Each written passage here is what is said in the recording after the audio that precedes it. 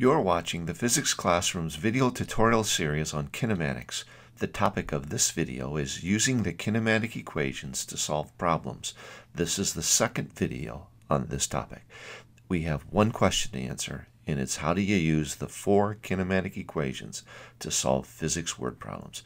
Let's get started. In previous videos of this series, we've talked about the four kinematic equations. The way that I write them is shown here, but other sources may use different symbols for the variables than I've used. For instance, sometimes displacement, or overall change in position, is represented by a delta x. The first equation kind of uses that idea and rewrites it as x, the final position, is equal to the original position plus v original times t plus 1/2 at squared. The next two equations are sometimes rewritten as well with delta x in place of d, displacement. Then there's the idea of time. I write it with a t. Other sources may write it with a delta t, meaning the time over which the motion takes place. And finally, I use v subscripted o for v original velocity. Other sources may use v initial or vi. What you have to decide is what you're most comfortable with, but these are the symbols that I'll be using as I approach the problems and solve them using the big four. As you begin to use the four kinematic equations to solve problems, your strategy is going to center around the idea that each equation contains four different variables.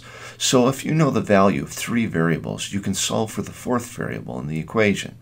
So what you'll do when you have a sample problem like this one is you'll look for numbers and equate them with the various symbols of the equations. For instance, I see that there's an 18.5 meter per second and a 46.1 meter per second. This is the original and the final velocity. And I also see that the time is 2.47 seconds. So I'll write down what I know. I know v original, v final, and I know t. And what I'm looking for is the distance. So what I will do is scan through the different equations until I find the one equation that contains these four variables. Then I will substitute known values in and solve for the unknown. And that's the basic strategy that we will be using today as we look to solve problems using the big four. This is example one, and you'll notice on the right side of the slide is a 5-step problem-solving strategy that we're going to use. And the first step is to read the problem carefully and identify the known values of three variables. So Lisa Ford accelerates from 12 meters per second to 26 meters per second at a rate of 4.2 meters per second squared. There's our three values. Now you have to relate them to the symbols in the kinematic equations. So the 12, the 26 are both velocities. We know that by the unit. The original velocity is 12 and it accelerates to a final velocity of 26. And the 4.2 is the acceleration rate. We know that because of the units. So we write that down. The second step of the equation is to identify the unknown. The problem continues and says, over what distance does this acceleration occur? So I'm going to write down the unknown. It's the distance. I write it in simple form. Now what I'm going to do is find a kinematic equation to use that has in it v original, v final, a, and d. So here are the four equations. I'm looking for the ones with those four variables that are in my problem. It ends up being the second equation in the list. So what I'm going to do is write that equation down. There it is. Step 4 is to take the three known values and substitute them into this equation, and then to perform some algebra in order to solve for the unknown. So here's my substituted values.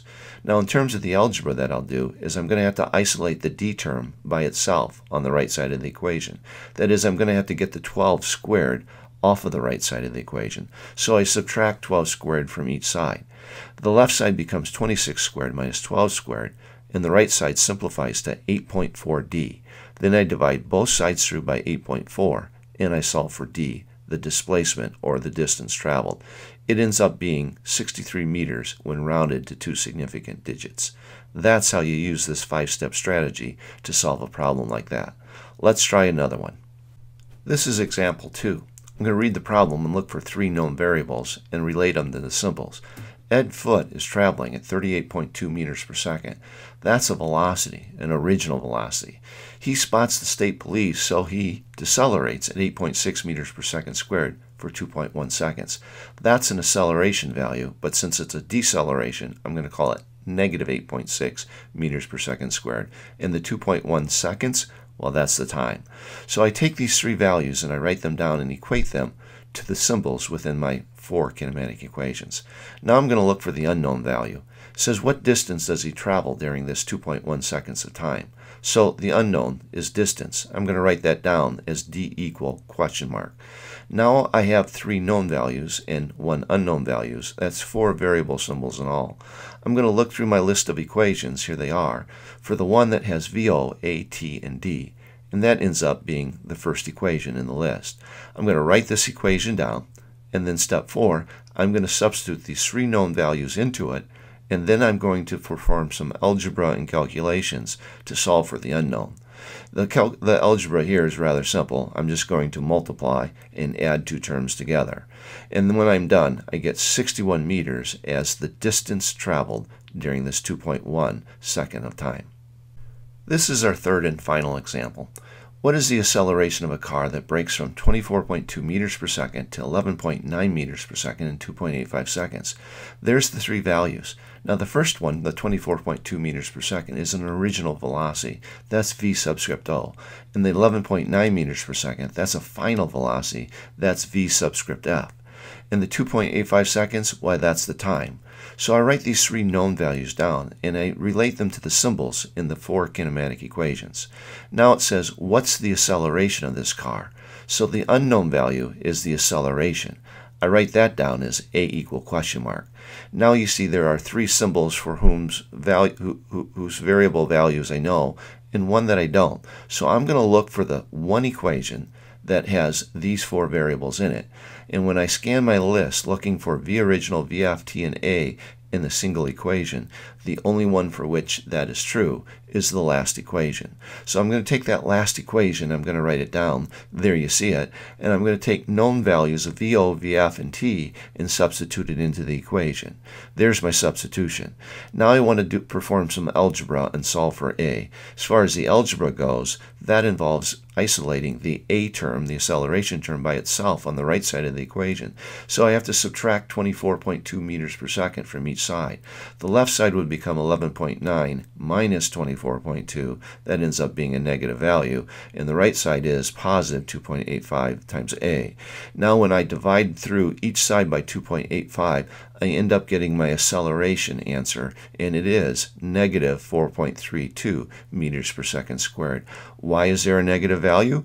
Because that indicates a slowing down motion here for an object that has a positive velocity. So this object is decelerating or slowing down. This illustrates how you use the big four and this problem-solving strategy to solve for an unknown variable value. Well, we've done it. We figured out how to use the four kinematic equations to solve a physics word problem. It's at this time in every video that I like to give you an action plan, a way of making the learning stick, a series of next steps that's going to further your learning.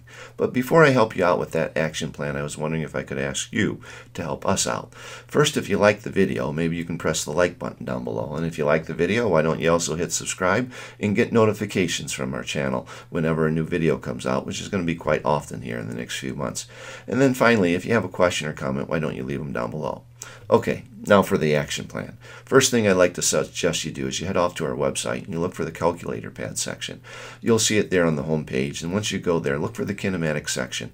And if you should see 35 problems there, and the last 18 or so, 17, 18 problems are all about using kinematic equations to solve problems.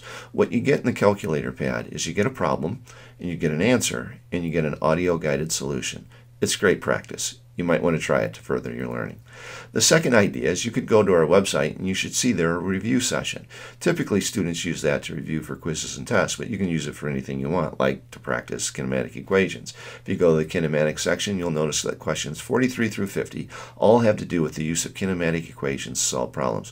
What you're going to get in the review session is a problem, an answer, and a very thoroughly written out solution to that problem.